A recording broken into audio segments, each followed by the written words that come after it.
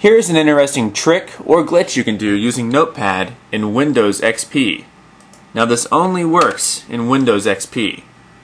First you open a new Notepad session and then type in this combination: bush hid the facts.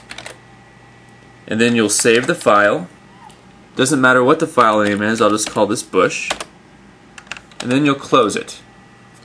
Now if you open up the same file you just created, you'll see that the file only consists of squares. Now this is apparently a glitch that only works in Windows XP, and there are other character combinations that work as well.